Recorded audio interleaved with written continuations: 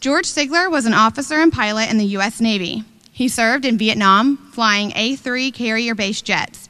He became interested in ocean survival while in the Navy, and because of his concern for the number of persons who died at sea, he developed a survival kit. He enlisted the Navy's help in doing medical research and decided to test the survival skill by sailing across the ocean. He and his sailing partner, Charlie Gore, sailed in an inflatable rubber boat from San Francisco to Hawaii, testing survival equipment, techniques, and human endurance. Today, Mr. Sigler owns a small air carrier which is involved in firefighting and animal research with the Department of Interior. So, ladies and gentlemen, I give you George Sigler.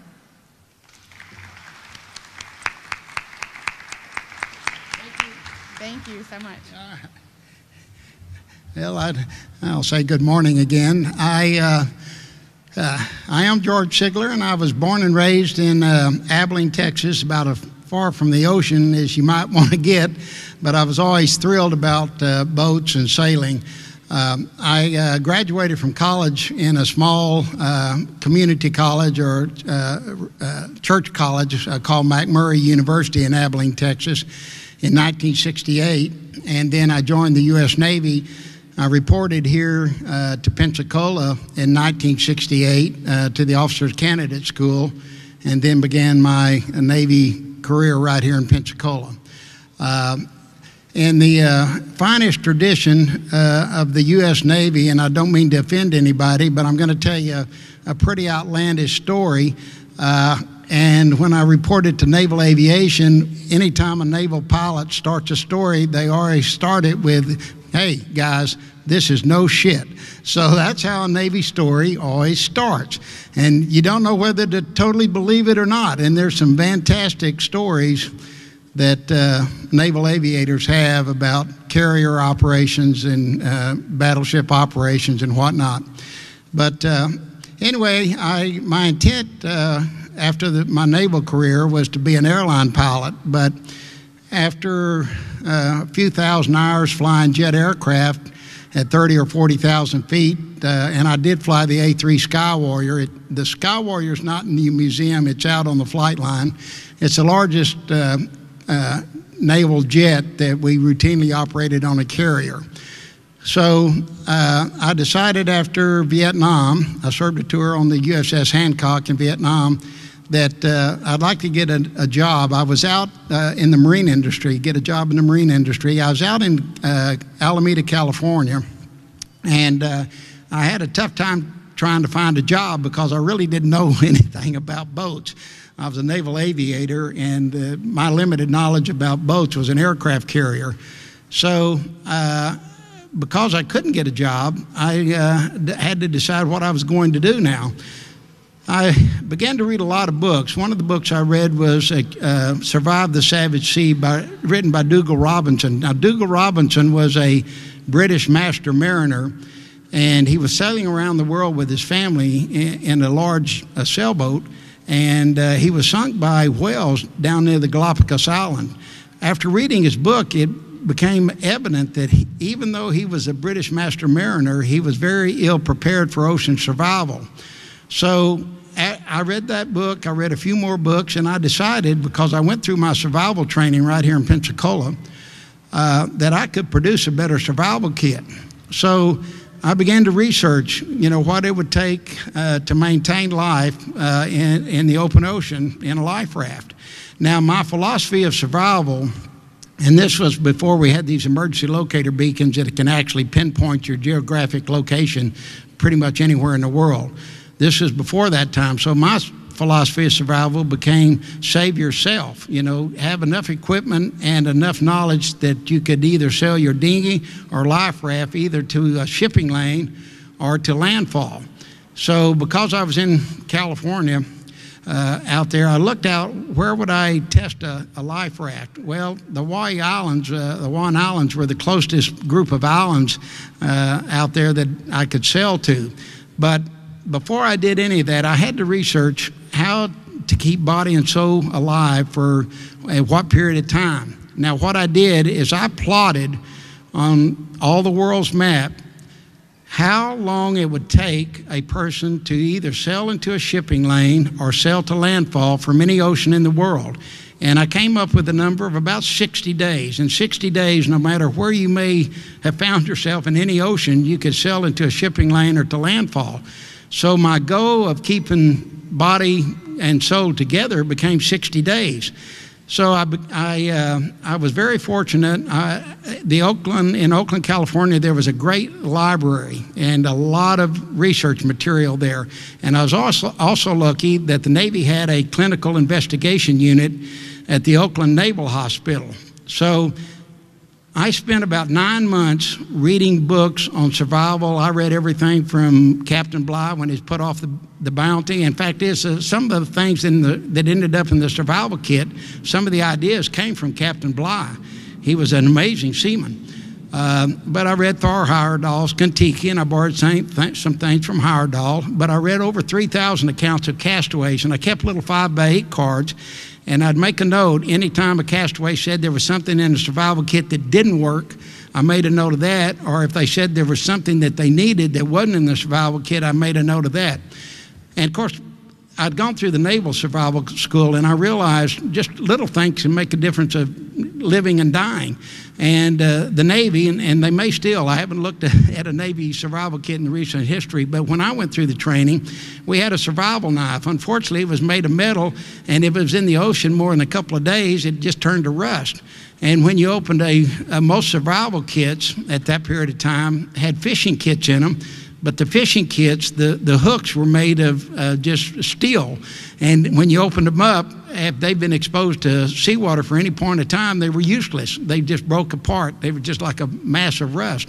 So there was a lot of things I learned about ocean survival from reading the books. But my intent in reading all the books was to find out mainly how to keep my body alive for 60 days. Now, I like to eat a lot. Now, some of these pictures, I was pretty skinny. But the first thing I tackled, I knew water, the lack of water was going to be my major problem in crossing an ocean in a life raft, and it's a major problem of most castaways. So I got into the food evolution first. And I determined that I thought, after reading all the experimentation, especially the experiments that were done on human beings in World War II, pretty hard experiments, but I determined that I could probably live 60 days in a life raft with no food at all. Because in a life raft, I intended to be in a basal condition or a resting condition. I wasn't going to row this rubber boat anywhere. I was going to put a small little sail up and sail to safety. And the Navy had life rafts at that time that you could rig a sail on and sail to safety. So I thought, well, 60 days with no food, that seemed like a long time. So I went to the Naval Hospital, and I had 3 doctors out there, younger guys, that were really interested in this experiment. They said, George, if you're crazy enough to want to float a life raft across the ocean with no food, you know, we'll do the medical base rate studies, and if the Navy will agree, if you make it to Hawaii, that we'll come over there and do the final studies. And the reason the Navy was interested in it is because we picked a lot of castaways up from World War II and Vietnam and other conflicts, and we knew what condition they were when we picked them up, but we didn't know what condition they were when they started their survival trek. So they thought we could get a good baseline on you before you leave and then come to Hawaii and do another physiological study on you. So the Navy doctors were all in favor of this. Now, I showed them my research material and said, you know, I think I could live 60 days with no food.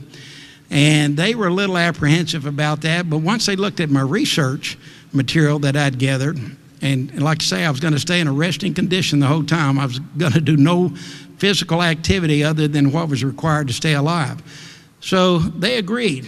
But they said, George, one of the doctors was a psychologist, and he said, the problem I see is if a castaway opens the survival kit, the first thing they're going to look for is the food. You know, we're accustomed to that.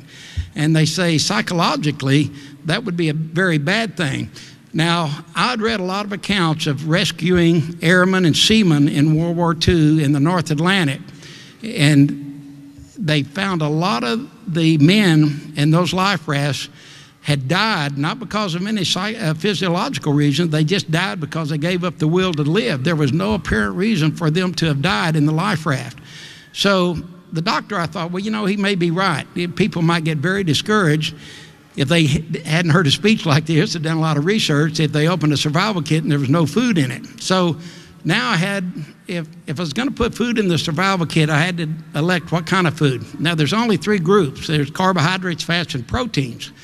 So I immediately learned that I couldn't put protein type food in a life raft for ocean use, because protein type food takes more water for digestion and elimination than any other type food product. So lack of water was going to be a problem anyway. So the last thing I wanted to do was put any protein in a survival kit. Now, if I were going hiking through the mountains or in a remote region, I might put some protein in a survival kit, because you may need it if you're going to be doing a lot of physical activity. But I was not going to do any physical activity. So I could not put protein in the survival kit.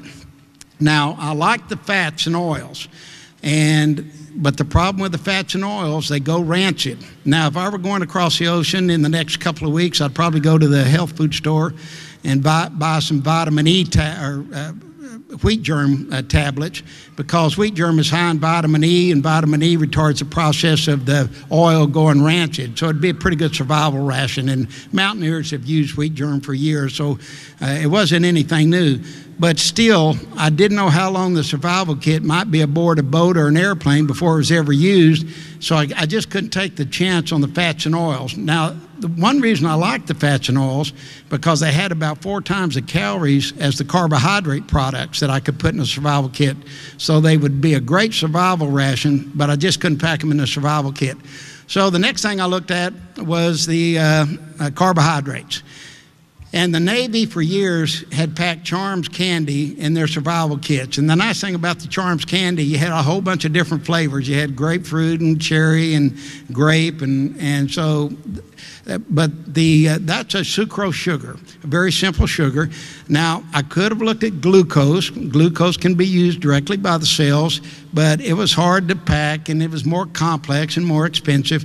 So I finally decided to put 3 pounds of sucrose sugar for every person that the survival kit was designed to sustain life. And so that's what I ended up finally putting in the survival kit, was sucrose sugar. So I thought I had the food problem solved. And again, it was more for psychological reasons than physiological reasons. So I went past the food problem. Now the next problem, which was a real problem, was how was I going to produce water in a life raft, and how was I going to put water in a life raft? Well, the Navy at that time had used canned water, and that's a chemical process to precipitate salt out of seawater. But the trouble with the desalting kits is they take a lot of space, they were very heavy, and to put desalting kits in a survival kit to sustain life for 60 days, the survival kit itself would weigh more than the life raft. So I couldn't use the desalting kits. I looked at canned water, but canned water had the same drawbacks as the desalting kits. I couldn't put enough water in the survival kit to sustain life for 60 days.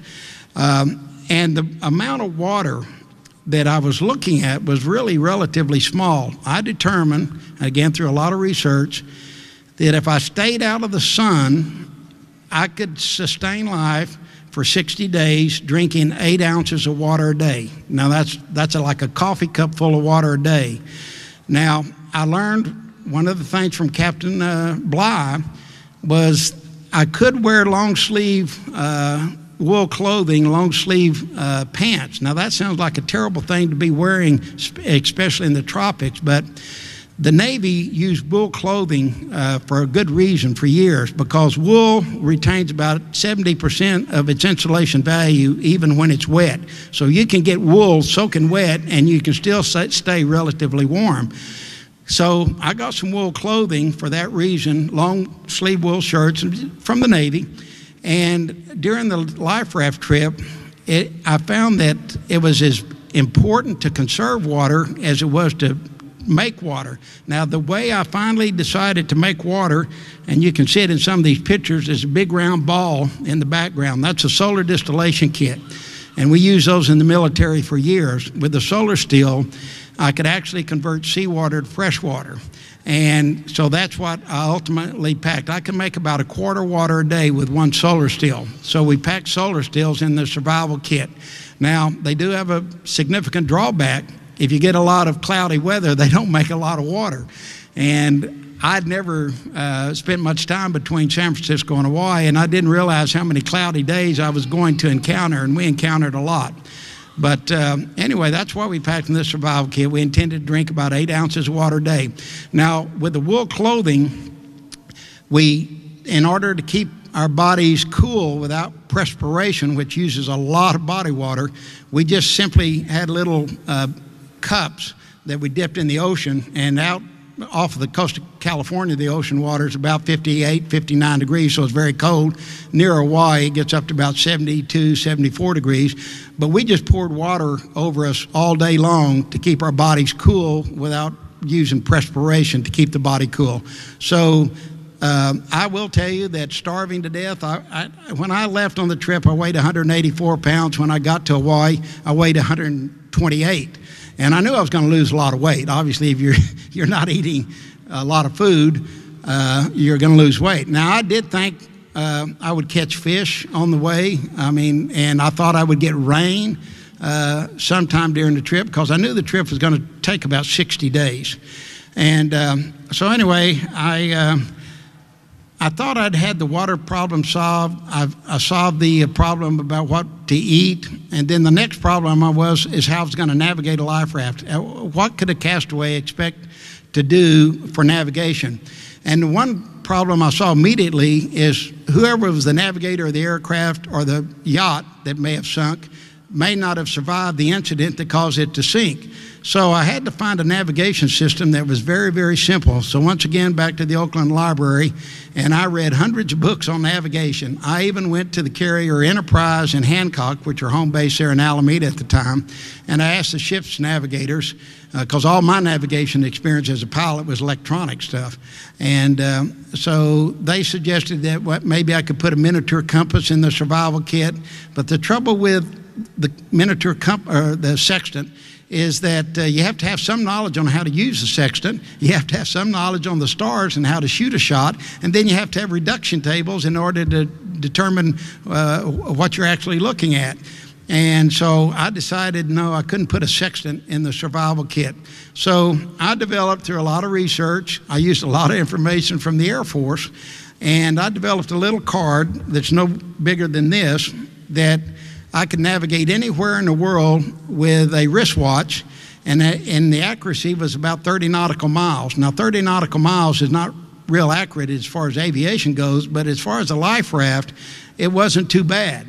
So, and if I had an accurate watch, and I did, I had a little Casio watch, I could actually determine latitude and longitude, but I didn't need a watch or a super accurate watch to determine my latitude. Now, latitude was important because most bodies of land are oriented north and south. So I wanted to stay on a parallel latitude. It was about 22 degrees north is what I wanted to end up in Hawaii at, because that was about the mid-chain of the Hawaiian chain, and I figured I'll shoot for the middle of the islands, and then if I miss north or south, I'll hit either Oahu or Kauai or the big island of Hawaii. So I figured out the navigation system. Now, I used to teach this at the University of California. I used to teach a survival course there, and I'd just start the class because a lot of the folks out there in the class were real leery about how to navigate. And I'd say, look, with this little plate and a wristwatch, I'll guarantee you I'll teach everybody in this class how to navigate within 30 nautical miles from any ocean in the world, and it'll take me about an hour to do that. And I did it every time. It was very simple, and the directions were all on it. So you really, if you had a wristwatch, you just couldn't miss. And if you had an accurate wristwatch, you could actually determine your longitude, how far east or west you may be progressing. So I solved the navigation system, and I'd solved the food problem, solved the water problem, and the Navy was cooperating, and we were ready to shove off. Now, I was going to do this as a solo venture because I didn't have many friends that I thought I could ask that wanted to go across the ocean in a rubber boat with no food and no water, to start out with no water. But I had flown in Vietnam with a very headstrong guy named Charlie Gore. And I did ask my wife. I'd just been married a little less than a year when I decided to do this. She said, why don't you find somebody to go with you? And finally, I called Charlie, and Charlie said, well, I've got a slot with American Airlines, but it's not until, 9 months from now. So, yeah, I'll go with you. So, anyway, and the nice thing about Charlie is he was a very religious guy, and I knew Charlie would not quit no matter how hard things got. And I knew things were probably going to get pretty hard. Anyway, Charlie decided to go along with me on the venture, and I was glad to have his company. So we took off. It was July 5th or July 4th in 1974. We had a big yacht take us out to the Farallon Islands. The Farallon Islands are about 30 miles off the coast of San Francisco, outside the Golden Gate, and that's where we launched the rubber boat, which we call Courageous. Charlie named the boat from the movie Captain's Courageous. He loved that movie, so that's how the name became Courageous. But anyway, we started out. Now, it was important to stay on a parallel latitude, and that's what sailors had to do before the chronometer was invented. If you were coming from England and going to go to South America or America, you had to look at the North Star, and you had to keep the North Star in a certain position, and they had calibration tools to do that even back then, but they didn't have chronometers. So they had to sail down to a parallel latitude and then go west or east till they hit the body of land that they were aiming for. And that's what Charlie and I had to do. Now, we started off from California, and we had the Japanese current on the west coast. The Japanese current will take you south, and then it'll take you west as the trade winds. On the east coast, it's the exact opposite. If you go out 30 nautical miles on the east coast, you're going to get in, you're going to go north, and then you're going to go east. I tell people, they say, well, George, we don't need a survival kit because we only sail about 20, 30 miles offshore. Now, this was in California. And I said, look, if you sink out there and get in a rubber boat, guess where you're going to end up? You're going to go south down towards Mexico, and then you're going to get in a trade wind, and you're going to go out in the middle of the ocean and go towards Hawaii. And I cannot tell you how many people that I read about and saw, and some that came to my store wanting information about ocean survival, but wouldn't take a dinghy that they could maneuver or take some proper survival equipment. And a lot of them wrote books about their adventure, but what happened, the one I remember most was a trimaran coming down from Oregon down the California coast, coming to San Francisco, and he sunk out there. He overturned, and there were 4 or 5 of them aboard. About 40 days later, they picked up one survivor, and they were almost halfway. The boat had almost floated halfway to Hawaii. So anyway, Charlie and I left. We got into that Japanese current. We started going south. Now, the most interesting part of the trip and the scariest part happened the second day out. We were about 80 miles off the coast of Monterey, and we got on the backside of a pretty bad storm. And the wave conditions had built up to about 20 foot, but occasionally Charlie and I'd look out and we'd see a wave that was much larger than 20 foot, probably 40 foot. Now, if you've ever seen the promo to the book, The Perfect Storm, where the boat's going up, looks like it's going up the wave vertically, we saw waves that were a vertical wall of water, just like that wall, 40 foot tall. But we could see them off to the left, off to the right. And these were called the rogue waves. And about 10 o'clock in the morning on the second day out, I was sleeping in the bottom of the boat trying to stay out of the wind because we were soaking wet the whole time. And with 59-degree water and a lot of wind blowing, you get a lot of wind chill. So I was in the bottom of the Courageous trying to rest. Charlie was at the helm, and he yelled at me. He said, George, we're going to take whitewater aboard, which simply meant, because we'd been taking whitewater all night, that a wave was going to crash into the rubber boat. And then we just had it like a big bathtub, and it was 59-degree water and very cold. So I kind of braced myself for a cold shower, and all of a sudden I felt the G-force, and it felt like to me like I was pulling into a loop in an airplane. I said, "Dude, this is not good." The G-force was not good. Well, what had happened? We had a rogue wave come up behind us. We couldn't get out of the way. We had a little square sail. You can see in the picture there, 7 foot by 5 foot square sail. and there was nothing we could do. And so I just kind of grabbed on to anything I could because I knew this was going to be bad. And we just went up the side of this wave, and we literally fell off the front side of it, but we fell upside down. And when I finally got my wits about me, I was getting out from this sleeping bag that clung to me like a wet T-shirt, and I thought I was going to drown trying to get out of the sleeping bag. And then once I got out and I was looking down into the water, and I always remember it was just crystal clear blue. It was so beautiful, and I could see a lot of our equipment floating away. It was very discouraging. So I dove under the raft. I got up on the other side, and the wind was blowing 35, 40 knots. And anytime the wind got about 35 or 40 knots, even if it was a perfectly clear day, we call that a storm because we knew the wave conditions were going to be dangerous. So anyway, I came up on one side of the rubber boat, and I couldn't see Charlie. And I started yelling, and it was hard to project your voice in 35, 40 knots of wind. And finally, I saw him swim around on the other side, and we both crawled up on the bottom of the overturned rubber boat. Now, that rubber boat had been in San Francisco Bay sitting in the water for about 3 or 4 weeks, and it had small little barnacles on the bottom. And so we scraped our arms and legs, and, you know, we were bleeding pretty profusely. And, of course, I thought about sharks. Oh, God, are we going to, you know, we're having a bad enough day now. Are we going to have a shark problem? But as the funny thing about it, we saw some fins going through the water. Those fins were from sunfish. These sunfish are like that wide, and they lay on the water sideways, and their fins stick up. And they, you know, first we thought they were sharks, but just huge sunfish. But anyway, Charlie and I had these little one-person life rafts that the Navy used. And we thought if we did turn over, we'd just inflate those and then get on one side of the Courageous and lift one side up and just flip it back over. Well, we put them in the water. We did that. But one thing we didn't think about, because we never practiced this, is the suction on the water. We couldn't break the suction. So when we tried to lift the Zodiac up, all it did was drive the two little one-person rafts down into the water.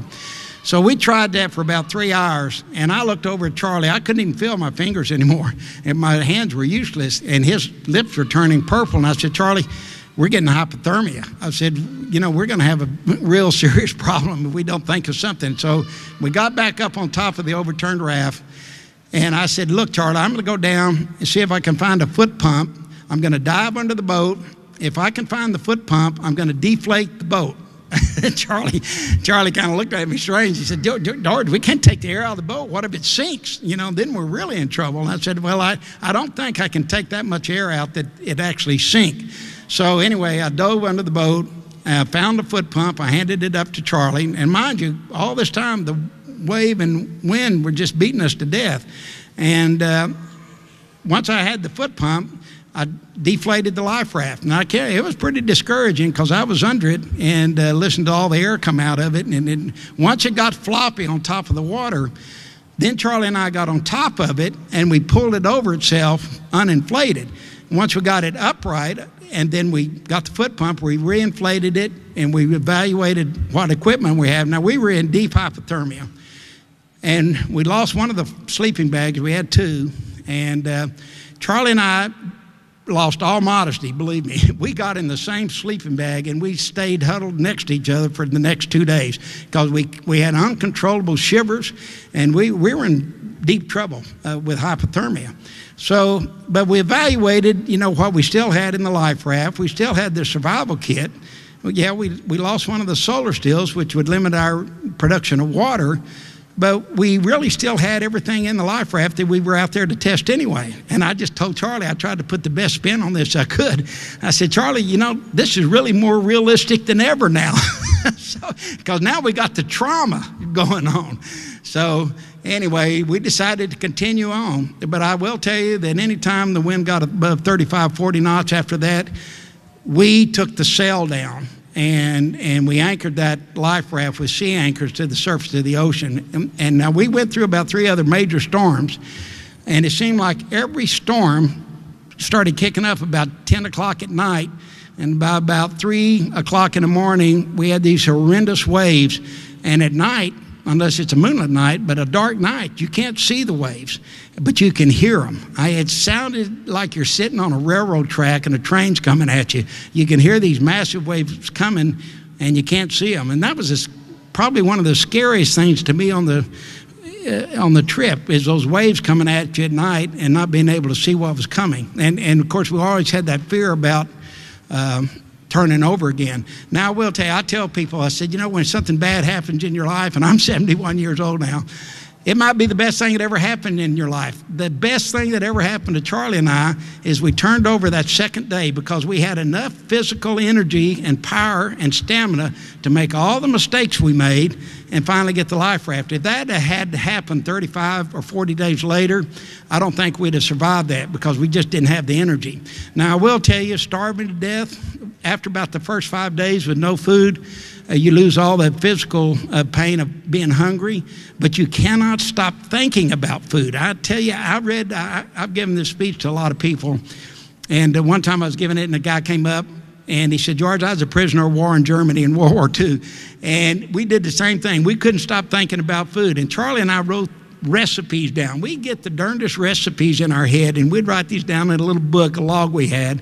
But you cannot stop thinking about food once you're starving to death. About 10 or 15 days without food, you even dream about food. I mean, it was unbelievable. I mean, we just could not stop thinking about food. Now, one of the more interesting times on the trip is we were about 300 miles off the coast of Los Angeles. It's about 2 o'clock in the morning, and I was back at the helm just kind of relaxing. We didn't do any work that we didn't have to do. And all of a sudden, something huge began to surface next to the life raft. And I looked over and I thought, boy, the U.S. Navy is coming through. They're probably got a submarine out here. They probably saw us turn over. But I looked over there, and it was a huge right whale. And if you ever saw the book Castaway with Tom Hanks, where he's on the life raft and he's looking at the whale, well, when I lived in San Francisco, I lived at a marina called Barn Hills Marina. And believe it or not, Tom Hanks' dad lived in the next floating home. And I met Tom Hanks when he was just a kid. And I swear to God, I think Tom Hanks put that in that movie because he heard this story. But anyway, this right whale came up right next to the Courageous. And I was looking at it, and its eye was about that big. And that right whale was looking at me, and we were just kind of evaluating each other. And it just stood there. Now, we determined that we were in a pod of whales. There were about 5 whales, and they were going south.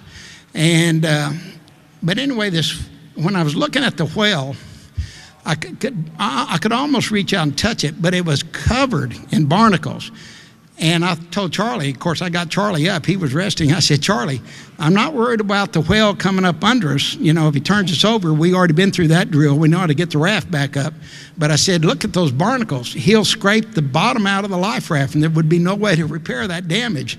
So even though it was fascinating, it was very scary to be in a pod of whales swimming and it was dark, so we couldn't see under the boat to see if one of them was under the boat. But one of them did get right out in front of the boat, and he dove, and that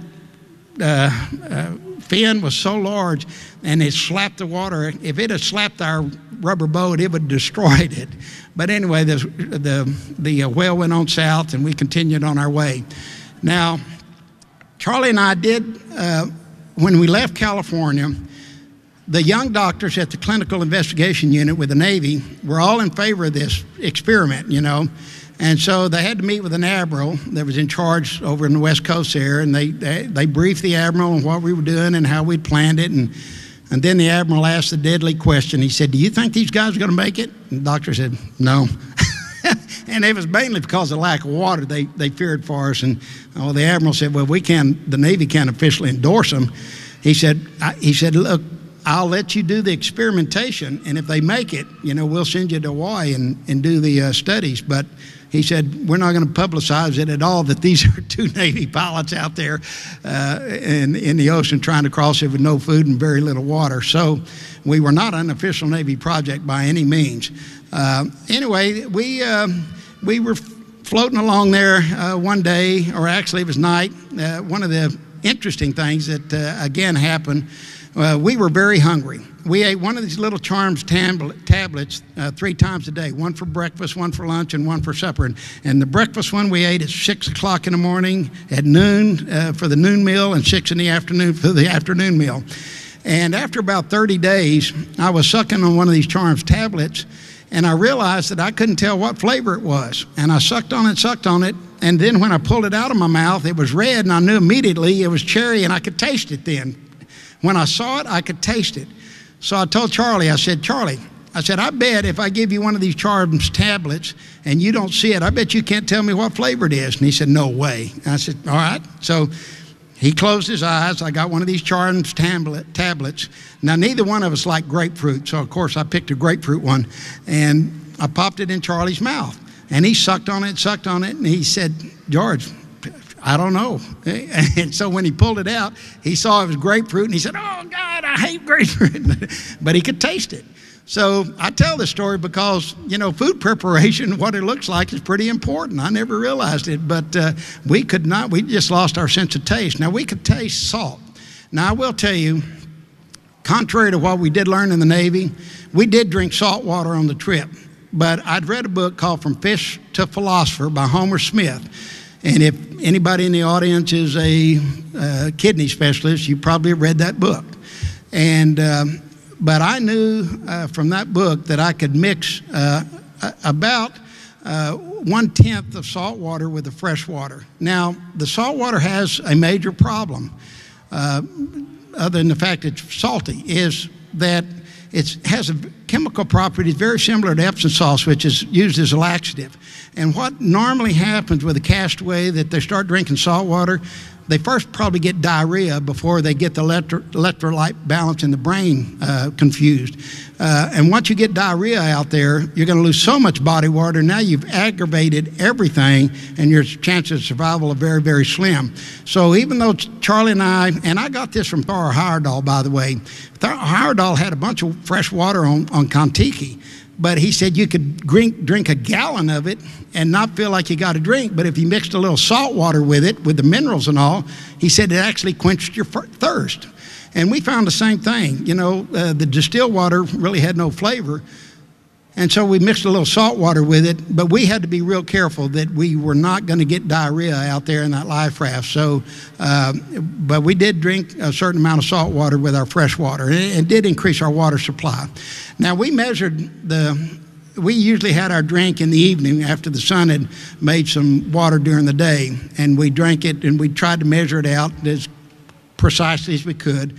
And if you ever wondered why cups in a survival raft are incremented in ounces, is because you want to make sure you got the same amount of water as anybody else in that life raft. So we measured it exactly, and the guy that measured the water out, he gave the 2 bottles to the other guy, to me, let's say, and I looked at him and said, yeah, they look pretty even. And one afternoon, Charlie gave me my bottle. It was late in the afternoon, it was getting a little dark. And he handed me my water bottle. I kind of looked. Yeah, they looked even. But what I did notice, the color was not the same. And what Charlie had done, we finally realized during the raft trip, it took too much energy to try to urinate going over the side of the life raft. And by the way, we never had a bowel movement on the whole trip, ever, because we weren't eating anything. So we never had a bowel movement. So we never had to worry about falling off the boat trying to have a bowel movement. But we did urinate in these bottles. And unfortunately, I learned that the water bottles looked exactly like the bottle we urinated in. So Charlie handed me my bottle. I drank it down, and I said, wow, Charlie, how much salt water did you put in that? And he said, I didn't put any salt water in it. He said, oh, George. He said, I am sorry. I drank the urine. By the way, you don't gain anything by drinking your own urine. The kidneys are so efficient. But anyway, I wasn't mad about it. He was hurt more than I was about the evolution. But anyway, I did drink the urine bottle that night. And so after that, we marked the urine bottle. We made scratches in the plastic, so we knew even at night we could feel the grooves in it, that was the urine bottle, not the water bottle. Our navigation was fairly accurate. We we stayed on the parallel latitude pretty accurately during the trip. And also because I had an accurate watch, I knew how much we were progressing. One day, Charlie and I were sitting in the life raft. We had a radio that we could broadcast line of sight. It was a VHF radio. One day I was sitting in the life raft, and I saw a great big orange ball in the sky, and it wasn't the sun. It was a Braniff airline. Braniff airline at that point in time had a flight out of Dallas, Texas, direct to Honolulu. And I looked up and I saw that big orange airplane. And so I fumbled around, and by the time I got the VHF radio out, and of course line of sight, I couldn't see the aircraft any longer, but I called him and I said, Braniff over the Pacific, Braniff over the Pacific, this is Life Raft Courageous. And the pilot answered, and his name was Snodgrass. And I said, well, look, we're courageous. And he said, yeah, we've read about you. We've been expecting the call that you might contact us. And so he gave us all the news. He told us Nixon had resigned, and Gerald Ford was now president. And Charlie and I looked at each other and said, who's Gerald Ford? But he gave us the results of the Wimbledon tennis tournament and whatnot. And he gave us an accurate time hack so I could check to see if my watch was still accurate. So we got very near Hawaii, and we hadn't eaten. We ran out of all of the sugar after 40 days. So from the 40th day till the 54th day, we just didn't have anything to eat. And I had a very well planned out fishing kit, but I could not catch a fish. The only fish I ever caught was a great white shark, which is about 18 foot long. It was longer than the boat. And I caught him on a tennis shoe. I was sitting in the raft one day. We had these great big hooks so we could catch a shark. And we did catch one. We got this great white shark. And we had this steel leadered line, 115 pound test steel leadered line tied to this rubber boat. And I told Charlie, that shark will tear this boat apart. He starts thrashing around. So the shark came up, he ate the tennis shoe. I unwound the steel line, and we had two of them out. I cut that tennis shoe in half, and then the shark went around. He was on the surface. You can see his dorsal fin. I think there's a picture of it in the book. But he took the other tennis shoe, and just as he was pulling that tennis shoe away, that steel leadered line started wrapping around my arm. And I told Charlie, I said, I'd rather him pull my arm off than go in the water. I could not defend myself against that great white being in the water. And luckily for me, the line did come off my arm, because I thought he was going to pull my wrist off if nothing else. But anyway, that shark went about 50 foot on the port side of the raft. He was on the surface. He kicked up his tail fin. They get all the motivation from that tail fin. And he came right towards Courageous, and he looked like he was going to ram us. I mean, white water was coming off. It looked like a torpedo. And I told Charlie, I said, he's going to ram us. And we grabbed hold of the raft. There wasn't anything we could do to defend ourselves against the shark. And the shark sounded just before he got to the raft. We could literally feel the compression of him going under. He didn't hit the raft. And then we jumped to the other side, and all we saw was this big, dark object going deep. And we never saw the shark again. But he still had this two fishing lines coming out of his mouth. So, well, we got near Hawaii, and our agreement with the U.S. Coast Guard, because they were involved with this, that if they didn't hear from us in 60 days, they might look for us somewhere around the Hawaiian Islands. Now, that was pretty nebulous, because we could have sunk anywhere. We could have sunk 80 miles off the coast of Monterey. But I got the radio out, because we were about 120 miles from Honolulu, and I thought, well, there's airplanes making descents into Honolulu, and I'll call and see if I can get anybody on the radio. And so I was calling on the radio, and a Japanese airline pilot answered. And I told him, well, we're the Raft Courageous, and we think we'll be in Hawaii within the next week and a half. And all of a sudden, the Coast Guard C-130 broke into the conversation. He said, Life Raft Courageous, we're Coast Guard so-and-so, and we're out looking for you. Now, this was only the 56th day out. And so he homed in on the radio, and he flew over us, and he said, we're going to send a helicopter out to pick you guys up.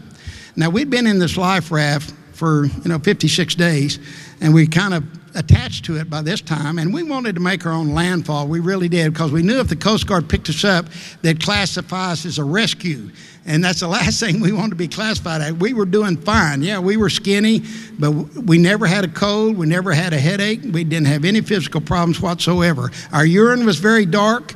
And a kidney specialist, when I gave the speech one time, there's ephrons in the kidneys are made up. And those ephrons, there's gazillions of them in your kidneys. But we were losing them at a fairly high rate. Our urine was very dark. And the kidney guy said, you guys were in pretty serious trouble. But, ignorance is bliss, and we weren't really briefed on that well. But anyway, we told the Coast Guard, no, we want to keep the life raft, so we just prefer not to. We'll just continue on.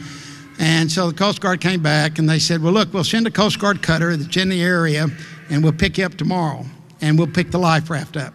I said, oh, okay, we'll consider that.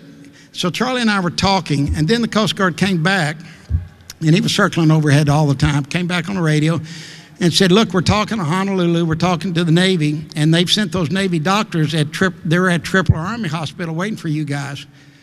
I said, oh, well, that's interesting.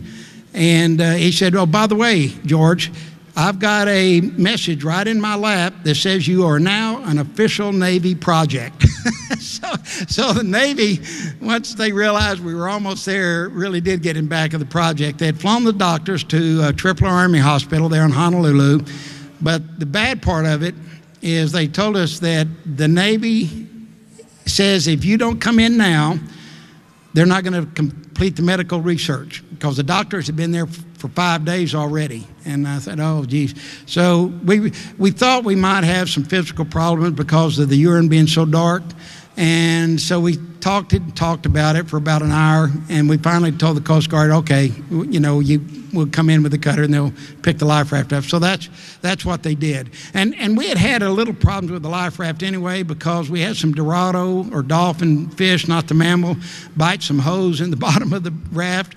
And so we had quite a bit of water, and there was no way to patch the bottom of the raft.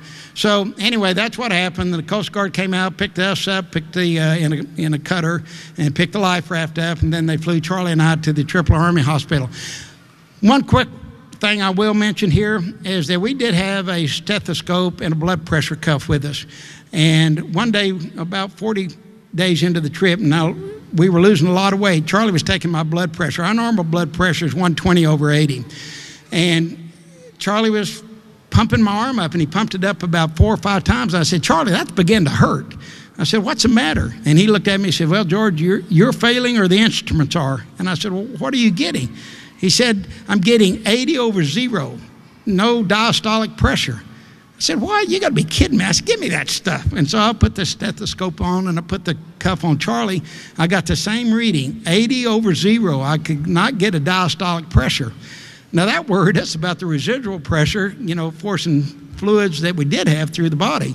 And that's the same reading they got at Triple Army Hospital with more sophisticated instruments without a bunch of wind blowing through the stethoscope is 80/0. So it was primarily due to the great loss of weight. So I tell people, if you have high blood pressure, you might consider losing a lot of weight, and blood pressure may drop. Well, listen, I will field some questions. My nephew's here today with me. We got a microphone, so. If anybody has any questions, you guys can just raise your hand. But I'd like to give him a round of applause. How amazing was that? Oh, thank you. I felt good about myself going camping, and now I feel like I just have nothing. Man, that's amazing. So, first question. What was the worst psychological moment for you during the trip? Well, psychologically, Stanford University got wind of this trip, and Stanford gave us a bunch of mental exercises to do and puzzles. Those were lost when we turned over on the second day. But I will tell you, our mental state was excellent.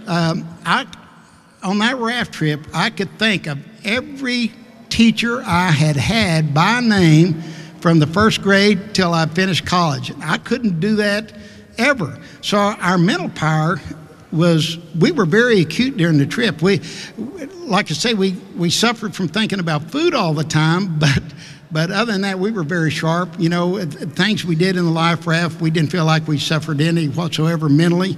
And we never, like I say, we never had a headache, we never had a cold. And so in that manner, we did get some saltwater sores only because we had scraped ourselves so badly when the boat overturned. And I'll tell you what, when you get a saltwater sores, the pain is agonizing. Not only is it your body's fighting an infection, but the pain is so agonizing when you touch a saltwater sore, when it gets festered up, you almost jump out of your skin. So at night, if Charlie hit me and hit my arm where I had the saltwater sore, I just literally jump out of the raft. I mean, not literally, but it was very, very uncomfortable having those saltwater sores. And by the way, that's another reason to wear clothing. A lot of castaways died because they got in the life raft in their swimsuit. And if they'd have taken some clothing to keep themselves from chafing against the life raft, they'd probably survived. Yes, sir. Sir, thanks very much. An inspiring story. I've got two questions, and they're not related. I'm curious about when you were doing all your pre-voyage research, how did you know, or when did you know, or did you know that, okay, I'm ready? You're doing something that no one else has ever done. How do you know you have enough knowledge? Secondly, I'd like to ask you about your sailing partner, who you mentioned was a man of great faith. And my question is, was there ever a time during your adventure that his faith was a positive or negative factor in your success? Okay. Well, like I say, I spent 9 months in a library researching over 3,000 counts of castaways. I think I had accounted for every contingency that I read about in those accounts. And like my fishing line, it sounds like little stuff, but my hooks were made of stainless steel, the hooks that I put in the survival kit. And then a lot of castaways said, even though they had good hooks, the leader was made of monofilament line, and triggerfish would come up under and take the hook, but they'd bite right through the line. So the line I used was a steel leadered line, stainless steel leadered line. And it's just a little thing, but I thought, it's pretty discouraging to catch a fish just to have them bite through the leader, and so you really didn't catch them.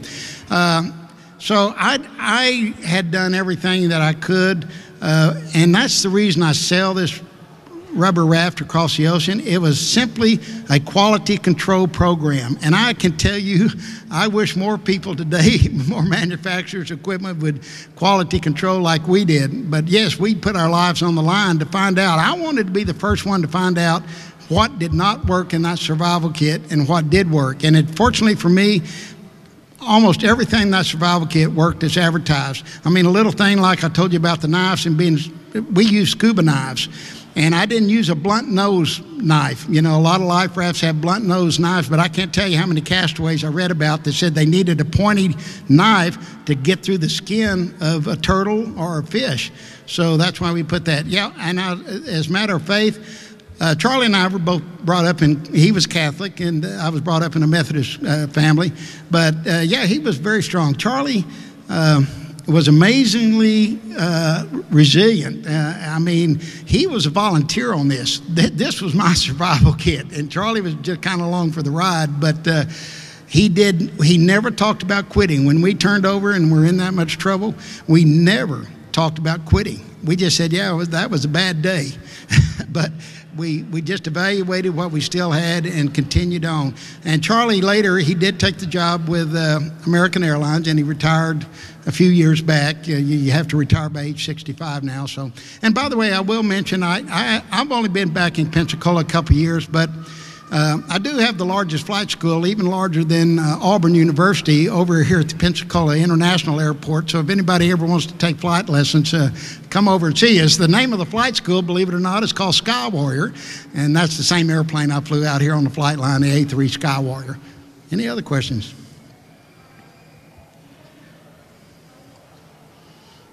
Excuse me, sir. You said that the raft was in the water for a couple of weeks before you left. Why did you do that? Well, I lived in a floating home, and there were two reasons. First of all, you can see some of the pictures of the raft in the Oakland estuary here. I had to test the life raft to figure out how to rig the sail on it, and if the sail was going to work on it, and if this whole thing was going to work, if that life raft. And I took that rubber boat a number of times, about 10 or 15 miles outside the Golden Gate, just to see what it felt like to be in the open ocean. Look, I'd never been out in the open ocean in my life other than on an aircraft carrier, so I just had to experiment with it, and it was easy to keep it beside my house floating home. That was just the best place to keep it, and that's one. And another reason, in the floating home, I could test that solar steel. I was the world's expert on solar steels. I kept one in the water there for about 6 months. I knew every failure that could occur with that solar steel, because if that solar steel had failed, we would have died. And so I had to know how to repair that thing, and we had to put a repair kit in the survival kit to take care of that solar steel. Now, just a quick aside, we never got a rain on this whole trip. For 56 days, it never rained. And about 10 years later, I was ferrying an aircraft for a doctor. In fact, I had the doctor with me from Oakland, California we were going down to a place called Hay, Australia. That's where his dental practice was. And we got about 600 miles south of the big island of Hawaii, and I lost an engine. Now, when you're ferrying these little airplanes, this was a Cessna, a twin-engine 310, I had so much fuel in the airplane, I couldn't, and there's no way to dump it. And the airplane just would not fly. And we were at 8,000 feet when we lost the engine, and we just slowly descended. I turned around and headed back to Hawaii, and I ditched that airplane about 600 miles south of the big island of Hawaii. And so there I was again in the water. I told the doctor, I said, "You know, doctor," I said, "you're probably the luckiest guy I know." And he looked at me and said, "George, we crashed my airplane. We're sitting in the life raft, and we may die out here." And I said, "Yeah, I know, but I didn't tell you this part of the story." And I told him about, if I'd have been in a life raft with anybody, it'd be me that I'd want to be there with. So anyway, on that trip, it never stopped raining. In fact, I told the doctor, I said, "We cannot sit in this rain." I said, "We're going to get hypothermia." So I said, "Drink all the water you can hold, and we'll put water in every container we could find. But we can't sit in this rain." So on Courageous, we never got any rain for 56 days. And then 10 years later, I was up in this little 1 or 4-person life raft, and it wouldn't stop raining. And we literally bailed fresh water out of the life raft. What did the watch do for you? I didn't understand. The what? Watch. Your watch. Oh, the watch. Well, with the and by the way, I will say I donated a bunch of books. I've signed them all. They're in the. I cannot possibly tell you all the things that happened to us. So I wrote this book, and it's in the library. But the watch, we timed the length of day from the time the upper limb of the sun came above the horizon until the upper limb of the sun went below the horizon in the afternoon. If we could time the length of day within about 2 minutes, we could determine within about a 30 nautical mile what parallel of latitude we were on. Now, I did put a protractor in the survival kit because in the northern hemisphere, most people know where the North Star is. So if you use a protractor with a string, you can see 22 degrees, and that's what we wanted to stay on, 22 degrees latitude, north latitude. So we could use the North Star, but if it was in the southern hemisphere, I didn't know anything about the Southern Cross. Believe me, I could not navigate using the Southern Cross. So I would have had to use solely the wristwatch and what we call the sologram. But we had to have that watch to time the length of day from sunrise to sunset. And as I said, if we had an accurate watch that had, we set Greenwich time to, we could determine our longitude so we could actually see how far or how fast we were making progress out to the west and how far we were actually from Hawaii. Sure. Oh, wait, let me get the microphone. I'm sorry. Here we go. You're fine. How was it to reintegrate with food once you got back to the mainland? Well, that's a good question because there's two things that come to my mind, but we looked at, I'd read so many cases about castaways being picked up and then they fed them soup or hot water or something. We were so hungry. What happened in Hawaii, the helicopter flew us from the cutter to the Honolulu International Airport. And then an ambulance took us up to the Triple R Army Hospital, which is just up the hill if you've ever been to Honolulu. And we passed a McDonald's. And I told the drivers, I said, "Stop at McDonald's." I said, because it's almost, it was about 1800, 1900 in the afternoon, or 7 o'clock. And I said, "The galley at the hospital is going to be closed, and I'm hungry." And so they didn't stop. They said, no, the doctor said they don't want you to eat any food until they do some base rate studies. So we went to the hospital and they did a bunch of blood draws, but they got the same low blood pressure, and so we discontinued. They wouldn't do some of the experiments they wanted to do because they were scared about the blood pressure. But they didn't have any refeeding program. The doctors, and so we had a really nice nurse. Well, she was beautiful. And she said, well, look, I'll go open the galley. I think there's some salami in there and some heavy cream. And I said, man, I love heavy cream. I hate salami. But anyway, she made us some salami sandwiches. Now, I don't like salami sandwiches, but we ate them. We ate this big salami sandwich. I drank about a quart of heavy cream, and I felt terrible. But I held it all down. We didn't assimilate it much, unfortunately, because our intestines were so dry that we didn't assimilate much of that food. But we ate. Our first meal was probably close to 10,000 calories. I mean, it was pretty awesome. It was terrible, and we didn't throw up or anything, but we didn't feel very good after we ate that much. But no, they let us eat anything we wanted to eat, and we didn't have any trouble with it. Now, we did retain water. The body, when we got there, we started drinking a lot of water to rehydrate, and our legs and arms did retain a lot of water, and that was kind of painful. But that went away after about 4 or 5 days. Question on your survival kit, as far as provisions for fishing, and did you have any? Would you use lures or parts of other fish as bait? And did you have any provisions for capturing seabirds? Well, great question. One morning, it was probably about 9 in the morning. I was resting in the bottom of the boat, and all of a sudden I heard this terrible flapping noise and squawking, and I threw the tarp over me, and Charlie had a seabird, and he was holding it like this, and the bird was trying to, peck his hand, and I couldn't believe we caught a seabird anyway by hand, but I'd read about that, and so finally Charlie leaned over to the side of the life raft, and he drowned the seabird. Now, we were pretty hungry. This was probably 30 days into the trip or more. And so we thought, well, we'll eat that seabird. That'll be great. And we read about all the, you can suck the eyeballs of the fish. The eyeballs of marine animals have very little salt in them, and you can get a lot of water from that. And it sounds terrible, but believe me, it was very painful being dehydrated. It was not painful starving to death. In fact, when I look at people that are starving to death in some of these countries, I say, I know there's no pain associated with it. One day you're just going to lie down and you're just not going to wake up, starving to death. But I guarantee you, being dehydrated was very painful and it was uncomfortable. And that's why we kept hoping we'd get some rain. But on the fishing side of the equation, I did a lot of research. I went to the finest fishermen in the world. And one day I was down in San Diego giving this speech at an Oceanographic Institute, and they had a great big map on the wall. And right in the middle of the map between Hawaii and San Francisco, it said, the ocean desert. And so I asked one of the scientists, I said, why is that called the ocean desert?